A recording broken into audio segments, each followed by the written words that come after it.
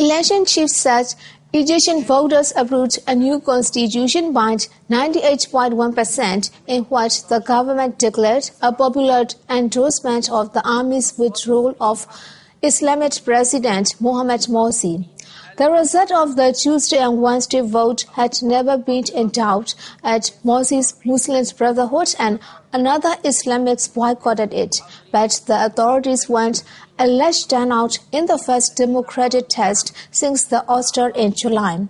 Electoral Commission said turnout was 38.6% of 53 million registered voters, with only 1.9% voting no.